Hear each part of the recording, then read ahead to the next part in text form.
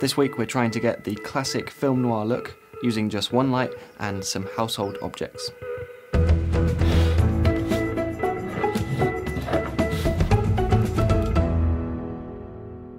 Let's start with lighting. A clear theme in film noir is the use of hard shadows. I'm going for this fairly neutral look, which is very common in these films, just a small nose shadow slightly to one side.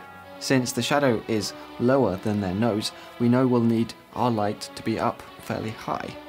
And because the shadow is smaller, we know that their light was more in front of the actors rather than to the side, where there would be a lot more shadow. So based on that, I set up my light almost directly in front of my nose.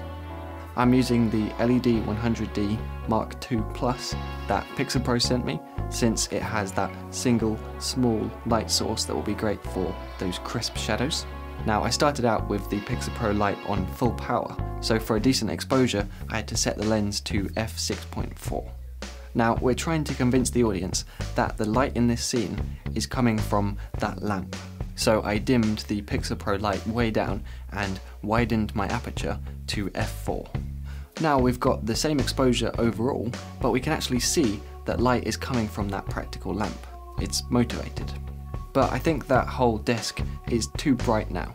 I feel like my eyes don't know where to settle in the frame. So let's do some problem solving. We want less light on that desk, so we'll pan our main light to the right, so the beam is more focused on our character. That sort of worked, but it's introduced another problem, this reflection back here. So let's point our light back to the middle. Another option is to physically block the light using black wrap. So we'll attach the foil and mould it until it's blocking the desk. But this solution has created another new problem. I think this frame just looks strange. If the lamp is where the light is supposed to be coming from, then why is it so dark right behind it? The light is no longer motivated. To me, it looks a lot more like a film set than an immersive world that the audience is supposed to believe in. So I scrapped the black wrap and finally realised, wouldn't it be easier to just block the reflection directly? Let's pan the light away from the desk again, but this time we'll stick a paper towel in front of the glass. Now we can freely point the light away from the desk without any reflection problems. So the point is, 3 different solutions I came up with just created more problems. And that's how it goes for me when I'm lighting. You change one thing and it ruins something else completely. But most of the time, we will find the real solution eventually. It just takes longer than expected. And you know, that's true for most aspects of filmmaking. Now, the noir look is about a lot more than just lighting. Let's look at costume.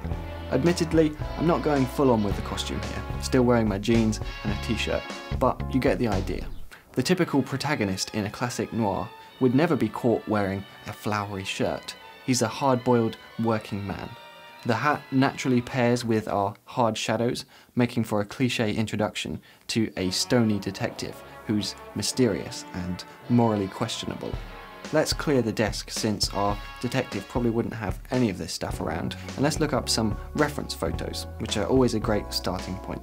I couldn't get hold of a typewriter without spending any money, so let's grab a magnifying glass, plenty of folders, even photo albums to give the impression of a busy detective's documents.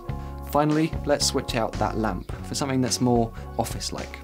After doing this, of course, the new lamp is even brighter, so once again we need to darken that desk.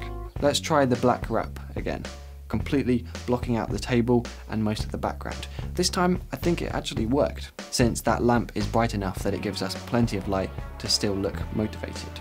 So there we go. Using just one light and some things I found around the house, we have ourselves a fairly simple film noir style setup of a detective. My name's Simon Cade, this has been DSLRguide, and I'll see you next week.